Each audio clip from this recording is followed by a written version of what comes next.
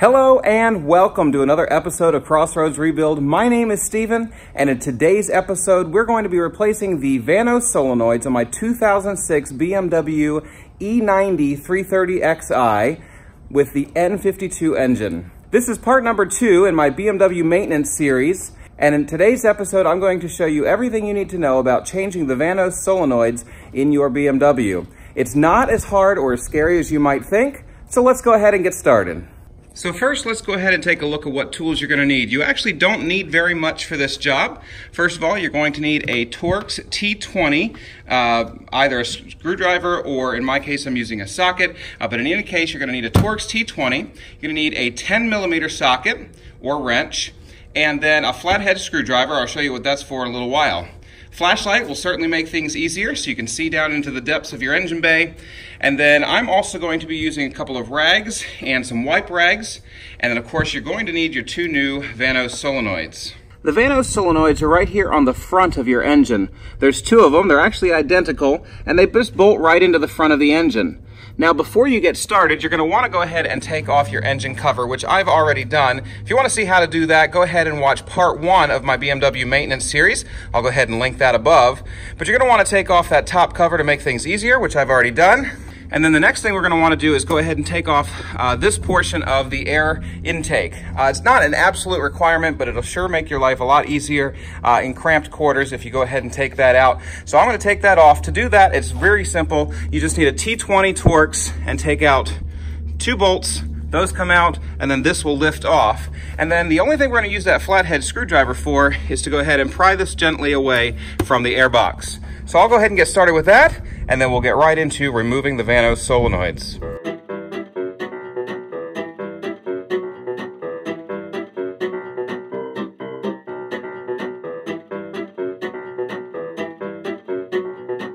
All right, now that I've taken this portion of the air intake off, you can see I've got a little bit more space to work with here. So the next thing I'm going to do is I'm going to go ahead and set these rags down inside here. Now there's 2 10mm bolts, you can't see them right now, but 1 each that hold these solenoids in, and I don't want to lose those down in the engine bay, so I'm going to go ahead and set these rags in there so that hopefully they'll catch them if they should fall. And also these are connected directly into the upper end of your engine, so there's a lot of oil in there. So oil could drip out, so this will help catch any oil that might spill out as well. All right, now that we have the rag in place, you can see that we have a 10mm bolt holding each of these in, and of course there is a connector to it as well. So I'll go ahead and remove the connector and take out 1 solenoid at a time by removing that 10mm bolt.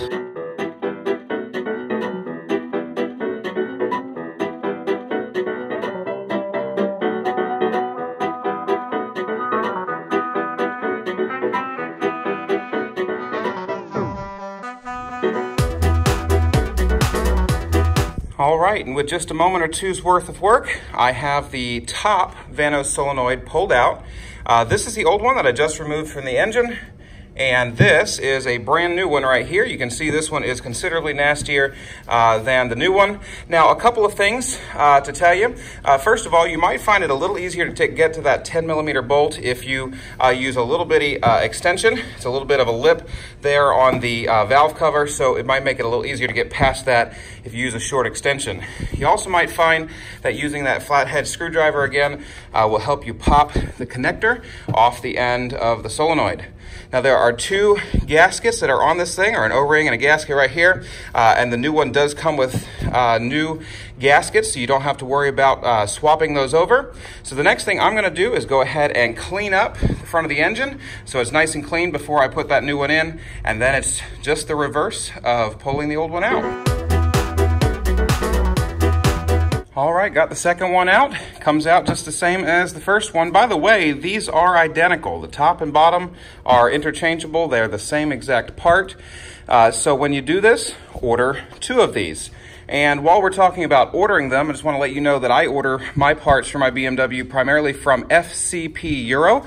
I'll put a link in the description below, but FCP Euro provides awesome parts. They provide OEM and high quality aftermarket replacement parts, and all of their parts are covered by a lifetime warranty. That's both on parts like these as well as on consumables like brake pads, oil, things like that. If you ever have a problem or if you need to replace it for any reason, you send the part back and they'll send you a new one free of charge. So I highly recommend FCP Euro. You should check them out at the link below.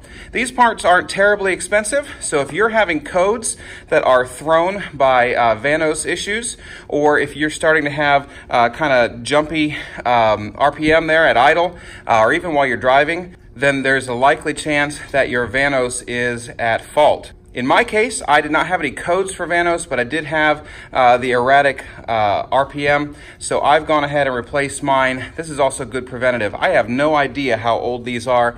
This car has 183,000 miles on it, so it is good preventative maintenance to go ahead and replace these parts. All right, here you can see that I've replaced the top one already. I've cleaned up the slot for the bottom VANOS solenoid, so I'm ready to go ahead and put that second one in, get it all connected up, and then test the car, make sure everything's working properly before I put everything back together.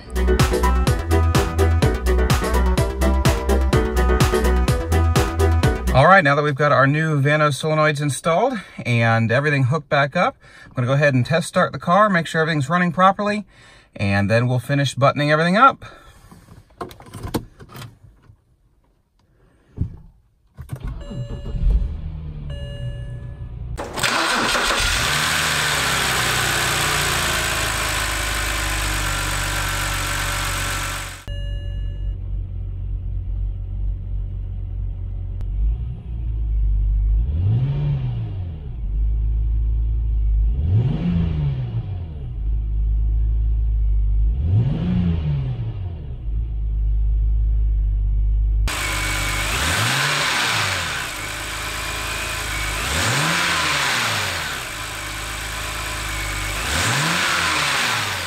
All right, before I button it up, just checking to make sure I don't see any oil leaks here from our freshly installed VANOS solenoids. And as far as I can tell, everything looks good. So I'm gonna go ahead and button up the engine.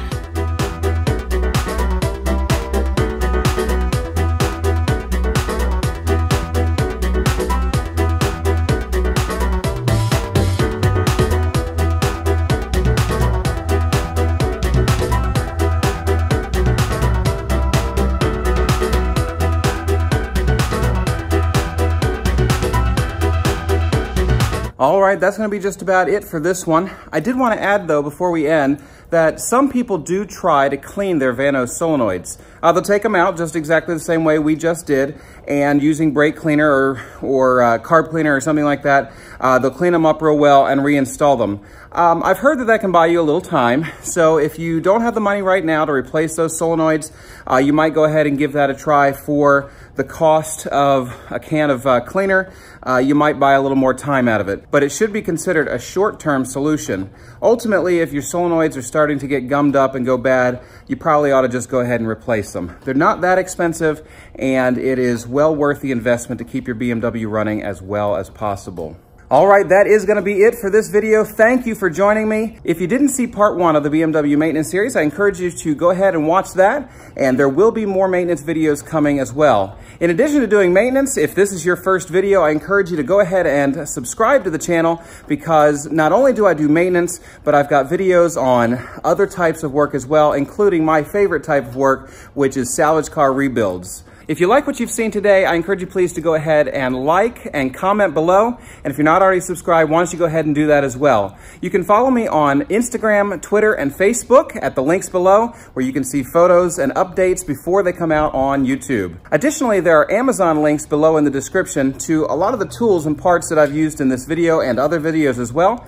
They're affiliate links, so if you follow those links and purchase something on Amazon, I will get a few cents out of that, and I appreciate your support in that way. Thank you so much for watching. We'll see you in the next video.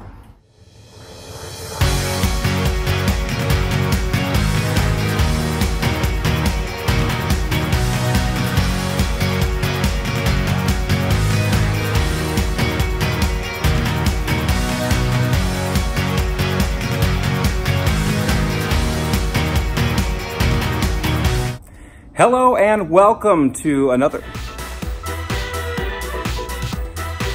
And today I'm going to show you everything you need to know about changing the VANOS, but it should be considered a short-term.